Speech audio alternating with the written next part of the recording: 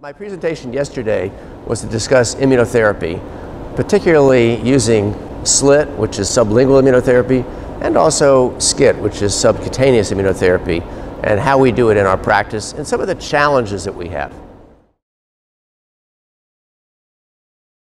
Well, immunotherapy really started in the early 1900s, and what it is, it's a terrific way of changing the patient's immune system so that they are not as sensitive to allergens.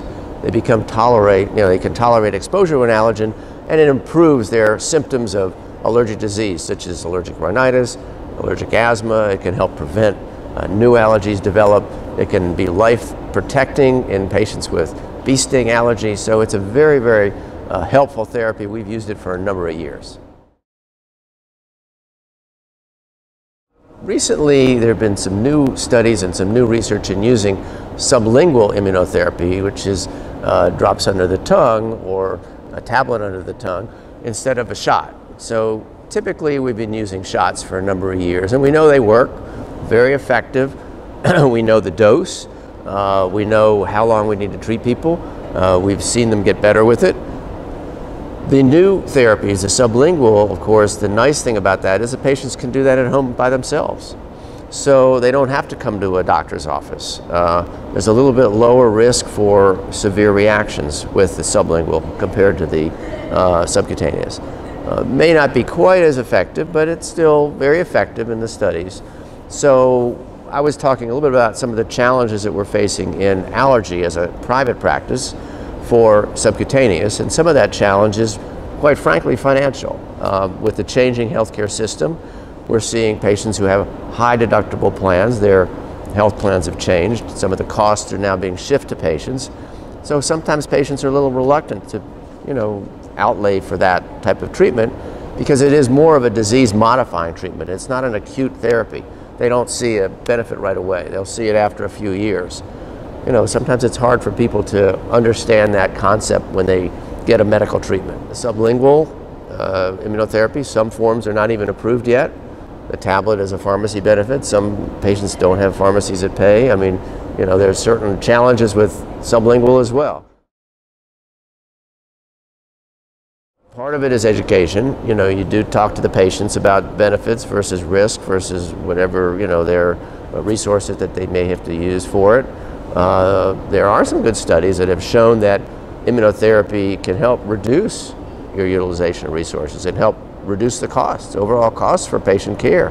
So we have some good documentation, but education, I think, is a big, big part of it. So we try to educate the patients and really explain to them the different options.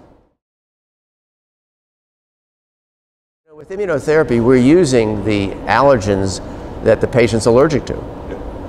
So they do understand that we are really building a tolerance to those allergens that they have a sensitivity to.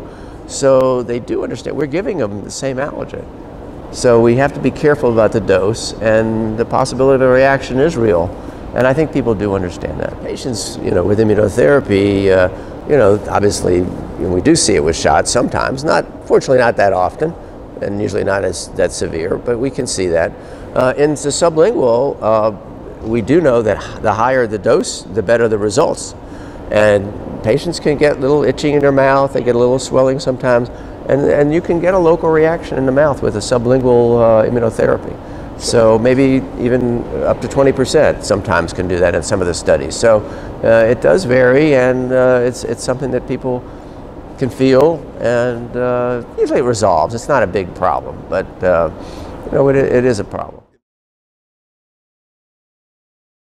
It's been really exciting in allergy. I've been in allergy for a number of years now, and you can tell by my gray hair. But I've seen it evolve because we are now understanding the mechanisms of the allergic reaction, of the pathophysiology of the patients. And now we're getting tools that can really pinpoint some of these mechanisms. So not just medication tools, we're getting other immunotherapy tools, and really understanding how the immune system works, how these diseases are triggered, and how, what we can do to help them is very exciting for me as a physician, because I think there's some new options to be able to help our patients. The other thing about allergy is that we, as allergists here at the American College of Allergy, Asthma and Immunology, we are trying to help educate our own members to make sure we do best practices, that we give high-dose immunotherapy. Immunotherapy, I mean, we're not the only ones in the country who are giving immunotherapy. Other kinds of physicians are giving immunotherapy.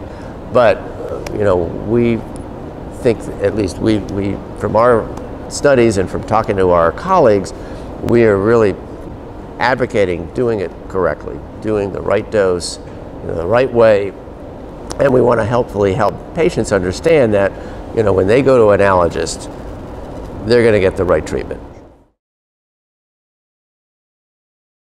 You can have patients get allergy shots and they might not even need it. I mean, they might have other kinds of problems. I mean, I've seen patients come in who've gotten shots and, you know, they say, well, I haven't gotten any benefit. Well, you know, and you test them and you realize that, you know, you shouldn't be getting them, quite frankly. So I think it just varies. Maybe underdosed. Some patients may be underdosed. You might need a bigger dose to get them to really have a good clinical response. So there's a lot of different, you know, problems that sometimes we'll see. But if a patient goes to an allergist, you know, who's a fellow in the American College of Allergy, Asthma and Immunology, I think they can be assured that they're going to get good treatment.